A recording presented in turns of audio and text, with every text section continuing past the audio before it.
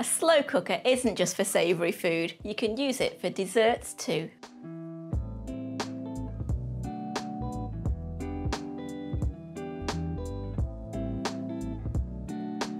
Hi, I'm Nikki. Welcome back to our kitchen, where we show you how to make delicious, family-friendly recipes. Now this is a lovely dense sponge topped with loads of oozy raspberry jam. It's a simple recipe, you just let the slow cooker do its work and you end up with an amazing dessert. So let's get cooking. We're going to start by preheating the slow cooker to a high setting. Grease the inside of a 2-pint or 1.2 litre pudding basin with unsalted butter and put to one side.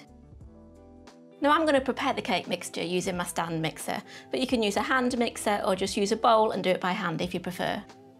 Add in 180 grams or 6.3 ounces of soft unsalted butter, along with 180 grams, which is about a cup minus 1 tablespoon of caster sugar. Beat them together for a couple of minutes until light and creamy. Add in 3 medium eggs, one at a time, whilst we're mixing the mixture. Don't worry if it looks like it's split a little bit, it will come back together.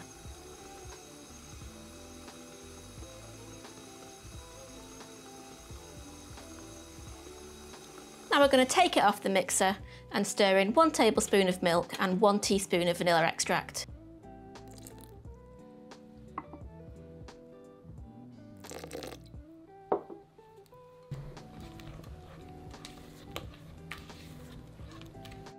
Now we're going to fold in 180 grams, which is about 1.5 cups of plain all-purpose flour, along with 2 teaspoons of baking powder.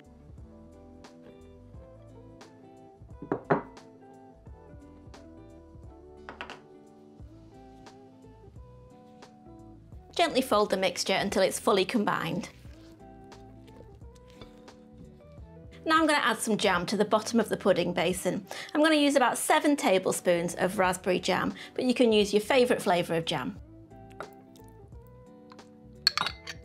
So add that jam into the bottom of your greased pudding basin, then carefully spoon the cake mixture on top.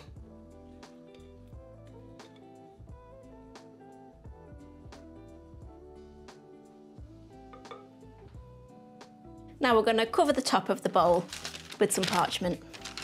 Secure the parchment with a piece of string tied tightly under the rim of the pudding basin.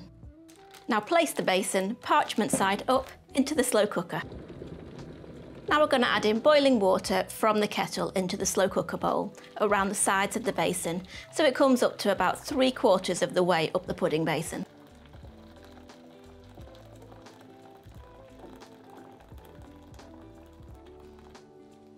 Now we're going to place the lid on and cook on high for 2.5 hours. Once cooked, carefully remove from the slow cooker and remove the string and parchment, but be careful as steam will escape as the paper's removed.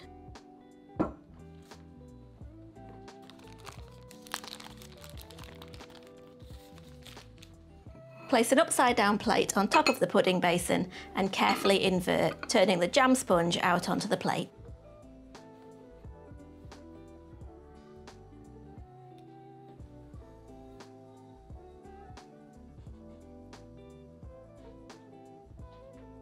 Serve with cream, ice cream, or my personal favourite, lashings of creamy custard.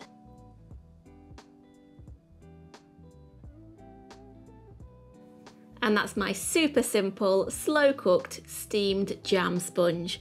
I really hope you enjoy it. I know I'm gonna.